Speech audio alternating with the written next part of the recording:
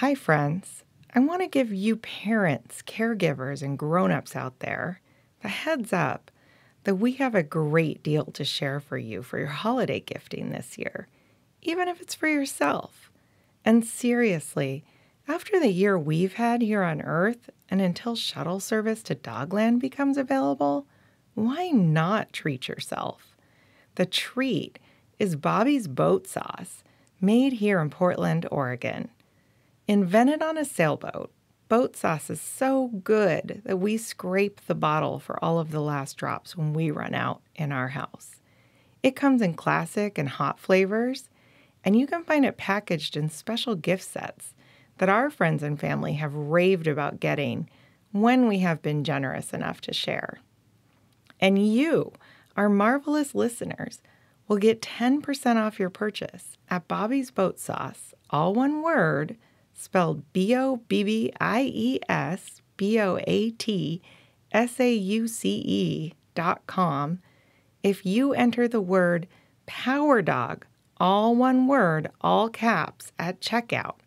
Again, that's 10% off your first purchase by entering the word Power Dog, all one word, all caps, at checkout. And trust me, we would never hype anything we don't fully believe in. We personally asked Bobby herself if we could spread the good word because we are super fans. If you give it a try, you will be too. And while you're at it, why not also check out something else for the kitchen, made by Hank's Grams and his great aunt, aka the Rainy Day Sisters PDX. We're talking tea towels here, the most lovely tea towels, with beautifully screen-printed scenes honoring the nature and scenes of the Pacific Northwest of the United States where we live. We'll post a link to their Etsy shop in our show notes. Thank you. I won't visit Dogland and run with the Power Pups. Got to love their style and how they never, ever, ever give up.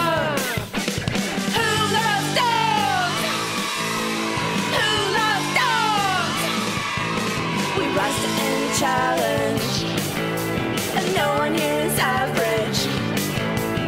We are the Power Pups. You know we'll ever, ever, ever give up. Dogs, dogs, you love dogs. Dogs, dogs, you love dogs.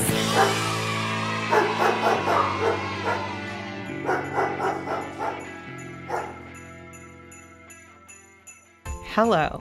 And welcome to the adventures of Power Dog in Dogland.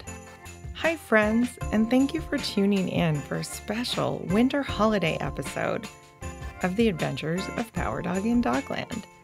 This story is going to be a little different, as it's not part of our bigger ongoing story for season 1. It's a short, standalone episode that we'd love to share with you because it explains a little more about the holiday traditions as seasons change on Dogland. And we're going to share a little Dogland mythology with you as well.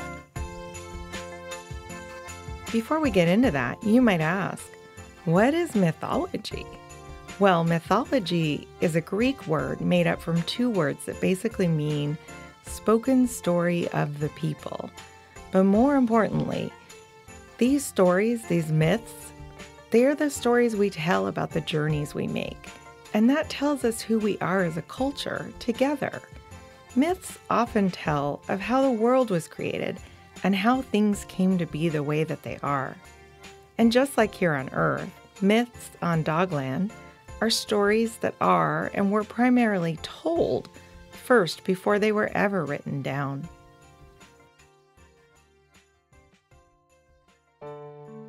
"Come on, Power Dog," hollered Fetcher. He was waiting in the hall of their apartment building. "Everyone's already in the shuttle." Power Dog grabbed his favorite scarf and checked the pockets of his cape to make sure he'd have his favorite toys and tools with him for the journey. "Coming!" he shouted back to Fetcher, who was now excitedly pacing up and down the hallway. The brothers joined their parents, their twin cousins Tuffy and Taffy's mothers, in the shuttle, which was being driven by their favorite dog college coach, TikTok Bunny. "Hop aboard," TikTok smiled as he waved to them. "I hope it's already snowing on ? Mountain," barked Tuffy eagerly. "Yeah, me too," said Taffy. "Oh, don't worry, pups. It's pretty much always snowing on the part of ? Mountain we're going to," said TikTok, and just like that, they were off. The pups sat down in the back of the shuttle and played a card game very similar to the Earth game called Uno. In fact, let's just call it Dogland Uno. Have you guys ever played it here on Earth? We love it in our house. The dogs, well, the younger pups and the grown pups too, are just wild about Dogland card games. And it's not just fun for them, it's tradition. What are some traditions in your home for your holidays? Traditions are those special things you always do for a special occasion. One of our favorite winter holiday traditions in our house is to wander around our neighborhood with cups of warm cocoa and hot apple cider in hand while we look at all of the pretty lights that our neighbors have put up. Oh, right, now back to the dogs. When the dogs and TikTok Bunny finally arrived at Cody the Golden Coyote's winter lodge on one of the very, very high up parts of ? Mountain, it was almost nighttime. Teeny tiny little snowflakes the size of glitter specks were flying and floating and dancing in the air. "You'll need to go right to bed after dinner so we can wake up, have fun on the slopes, and be ready for Cody's great annual story time," said Dog Wings to the young pups. Aw, Dad, said Fetcher and Power Dog. Taffy and Tuffy, however, just nodded in total agreement. They were both really tuckered out and ready for Betty, as they like to say. "And your grandparents will be here first thing in the morning," said Taffy and Tuffy's Mama Molly, who, along with their Mama Lucy, walked them to the great dining hall. Grammy and Grampy dogs did arrive first thing the next morning, and they brought with them brand new, shiny dog snowboards so that everyone could surf the snow all day before coming back to the lodge to gather around the massive bonfire that Cody built every year for the great winter gathering. They also brought all of their cookie-making supplies for the post-bonfire holiday cookie party. While Grammy and Grampy dogs crafted and baked their hundreds of delicious cookies, the rest of the dogs played in the snow on a perfect sunny day. It was one of the most beautiful days they had ever enjoyed on ? Mountain. Not only did they whoop it up on their new snowboards, but they made snow dog sculptures, had snowball toss games, and played a wild game of snow tag. The sun was setting early, as it does in the winter in many lands, and the dogs returned to find that the great bonfire had not been lit yet. "Well, that's strange," said Mom Slice. "Usually the bonfire is already going by now." And to make matters weirder, Cody, the host of this event for as long as anyone could remember, was nowhere to be seen. Many dogs and creatures were beginning to gather, and Power Dog noticed the TikTok Bunny, who'd left the slopes early that afternoon, was also nowhere in the growing crowd. While everyone was mumbling and chatting with each other about it, he slipped quietly away and began to search in a circle around the lodge for clues.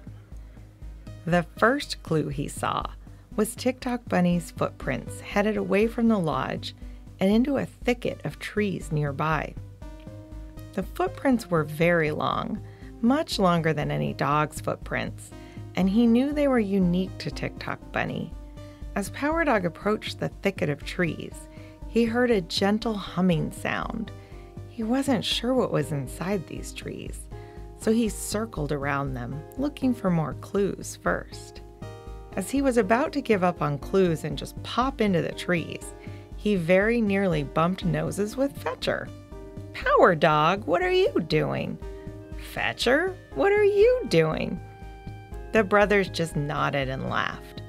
They both knew that the other was nosing around to try to figure out where Cody was. "Did you follow those big bunny footprints too?" asked Fetcher. Yeah. Should we just jump in there?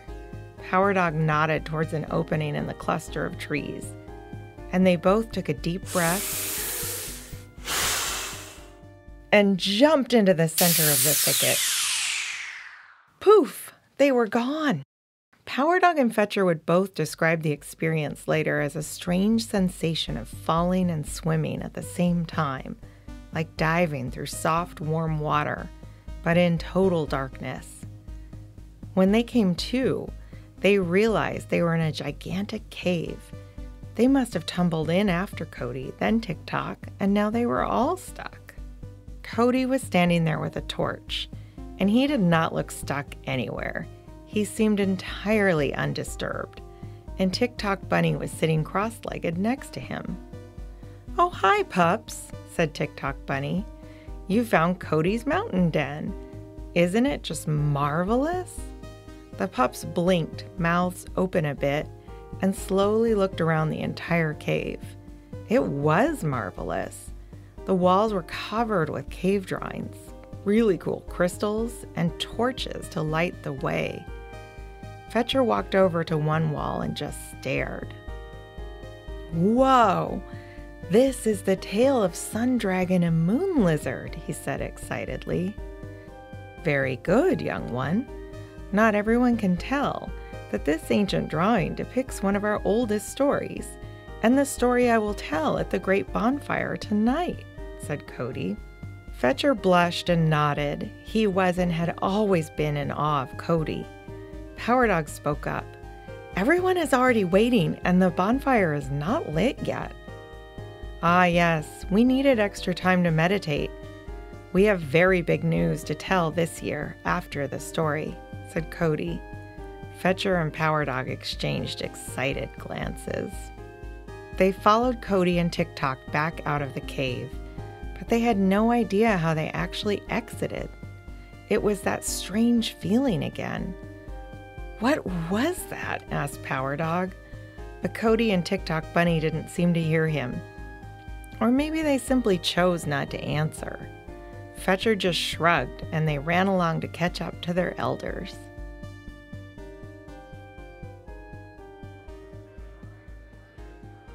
A nice crowd of dogs and other beings had gathered around the bonfire area when Cody leaped up and lit the stack of wood and brush, which took off in a quick burst of glittering fire.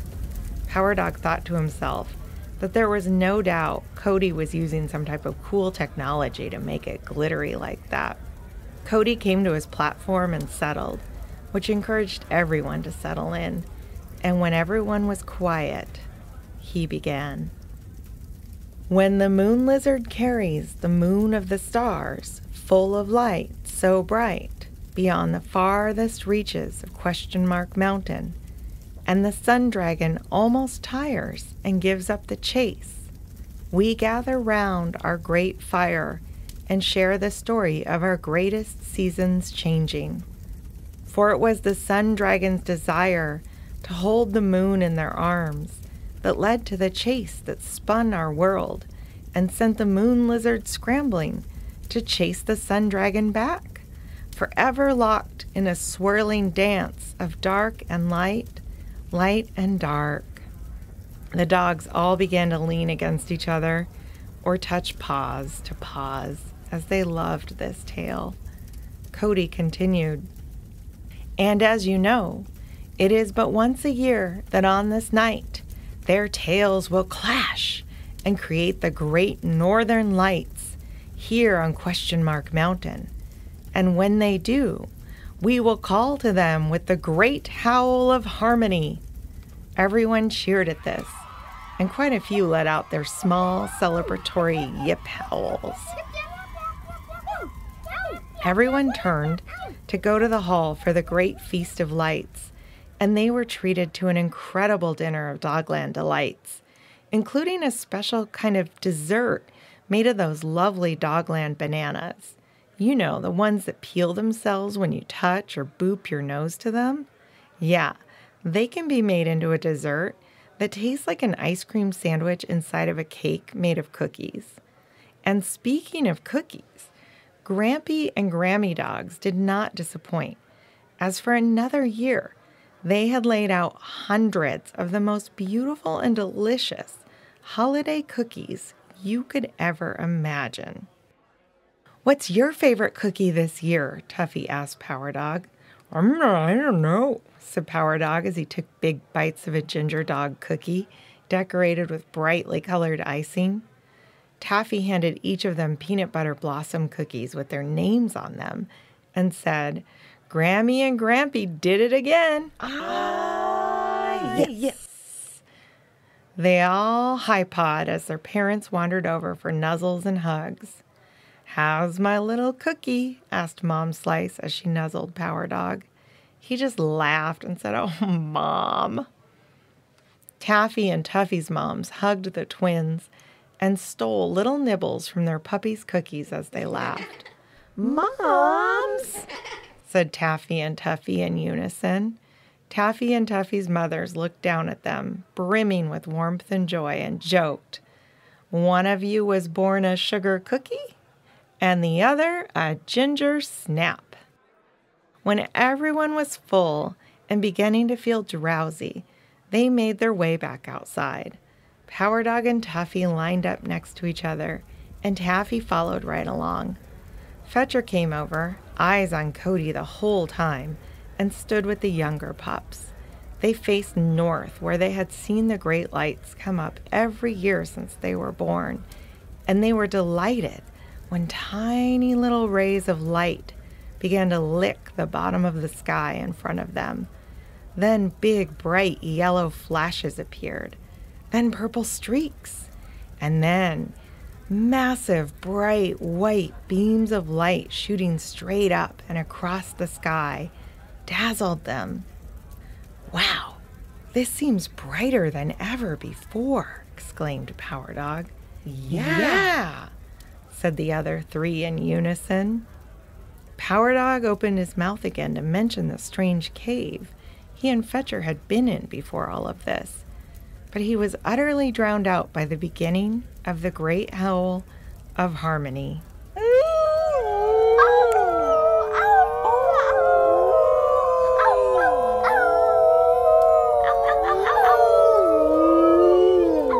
Cody stepped forward as the howl died down and said the ceremonious finish. "And every year we gather to howl, to soothe the sun dragon and to soothe the moon lizard, but also to thank them for their eternal chase." All of the dogs, Tick-Tock Bunny, and other beans then exchanged hugs and high paws. Another great holiday in the books. They were all starting to head back into the lodge to nibble on just a few more cookies before bed when Cody announced, "This year, there is more. I have news, and it is of utmost importance." Everyone turned back around, and all eyes were on Cody. He stood tall, his golden fur flowing to and fro in the soft, cold breeze. As soon as he felt everyone had quieted down enough, he spoke. "Thank you. What you have never been told before is that the dragons were real.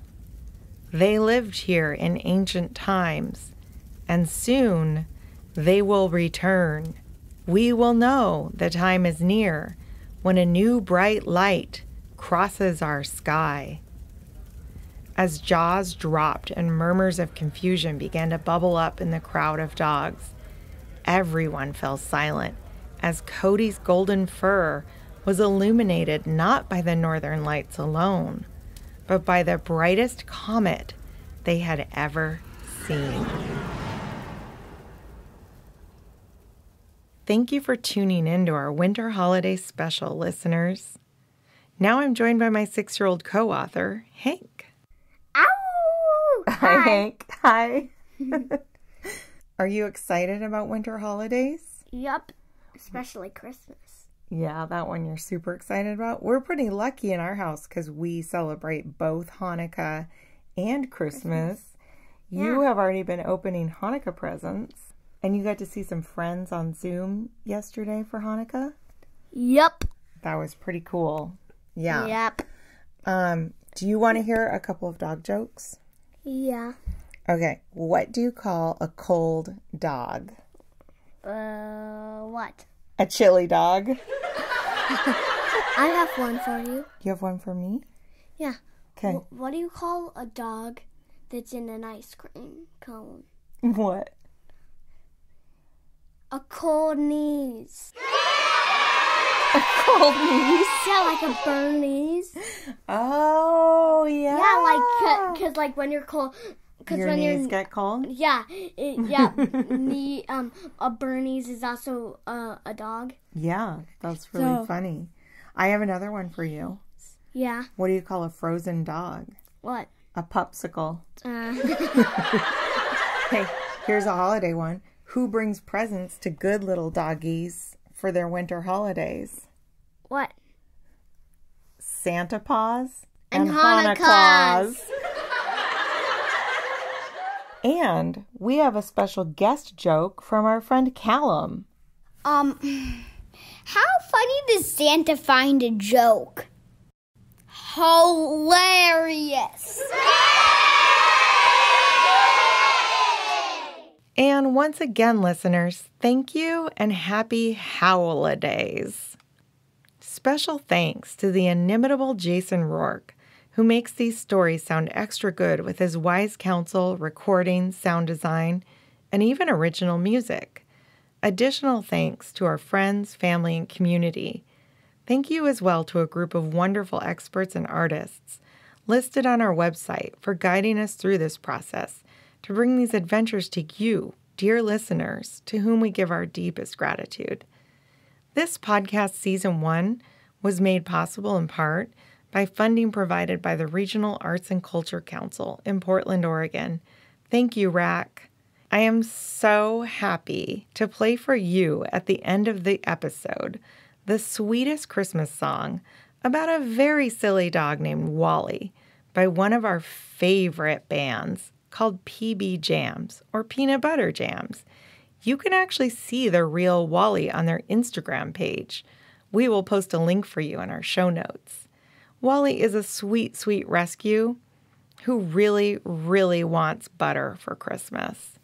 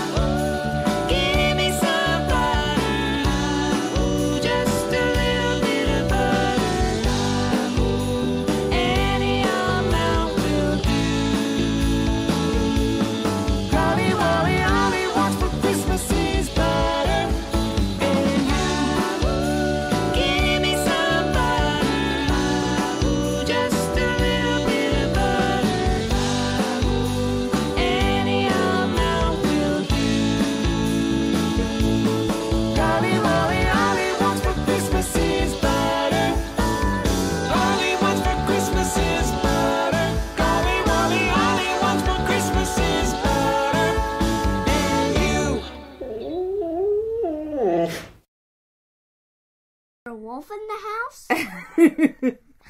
house?